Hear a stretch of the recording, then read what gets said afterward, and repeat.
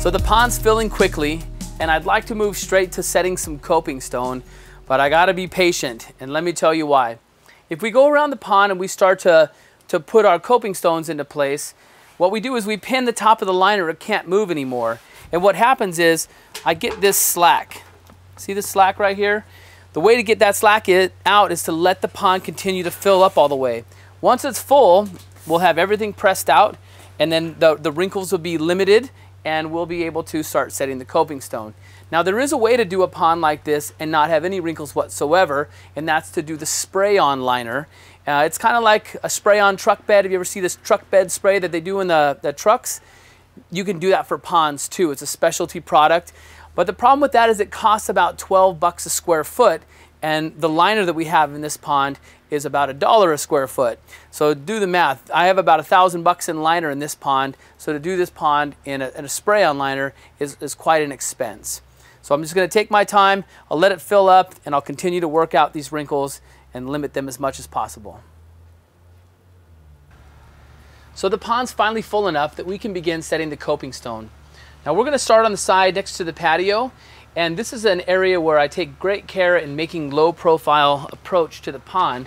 So we want the rock work to be real flat so that you can walk right out and stand on the coping stone, admire the fish, maybe even sit down on the rock. We don't want anything obstructing the view of the fish and our interaction points. Now, if you'll remember, when we set the bond beam, we leveled it, and if you'll notice, the water's just like right there across the entire bond beam, so that's looking real good to me. The bond beam was 16 inches, if you'll remember, 16 inches wide, but I don't want that to be, I don't want you to be frozen at that 16 inches. This first rock we're going to set, it's 21 inches, 22 inches tall. It's a real wide rock. And it's going to be a great rock that you walk out to, and it's going to be this big character stone right here, flat. So what we're going to have to do is we'll peel back the liner a little bit. I'll carve into this outer shelf. Now the weight of the rock is still going to be sitting on the bond beam, giving us all that support. So we can sculpt the back edge of the excavation to fit the rock, and then we can do our backfill. Now, what we really want to do is we want the rock work to be barely past the coping stone, almost like it's hanging over a little bit. So we've chosen some nice big fat hefty rocks so we can get that overhang and still have a nice sturdy coping stone. So we're going to start with this one right now.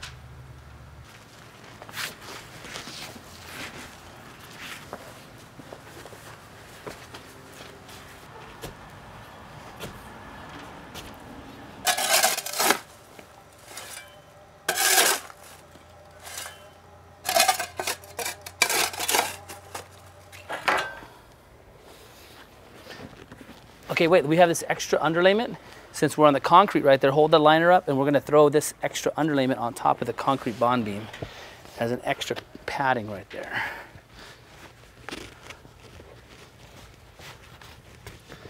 So now we've doubled up our padding underneath this big rock underneath the liner. That's good.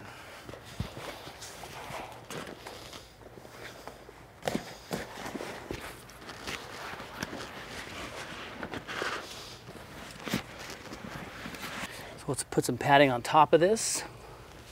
So we put that rock down. Let's go over here.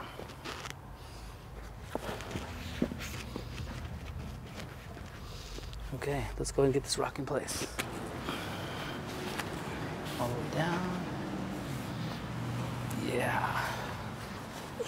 Yeah. Can you do it one more time? And your foot is right, this foot is right on the wrinkle. There you go. Okay, ready? 1, 2, up. Okay, Oh, got yeah. it. No, don't jerk it. Can you pull the liner? Yeah, it's coming. Taylor, stabilize the rock. You're gonna have to do it again. Underlayment, son. Looks good. The underlayment? No, you pull the underlayment. Don't Is look. it good? Yeah, it looks good. I think you got it in Taylor, tuck the underlayment underneath. There's some on this side. I still got to do that side too. Yeah, this side's, yeah. I think we got it. Good? You want me to push it in? Yep, hold on.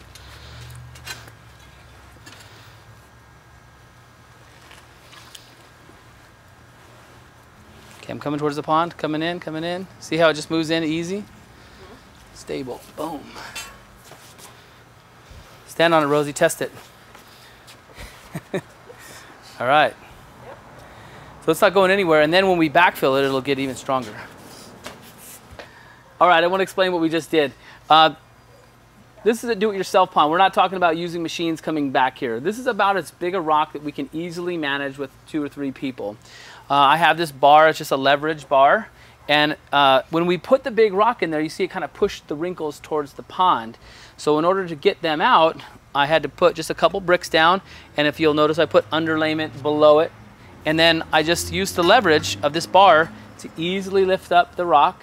And we were able to pull the liner from the back and pull that wrinkle out that was bunched up towards the pond.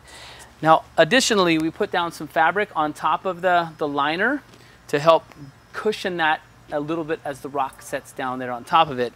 And if you'll notice, when I had this leverage, I was able to get it up in the air and just ease it out, kind of get it right into position.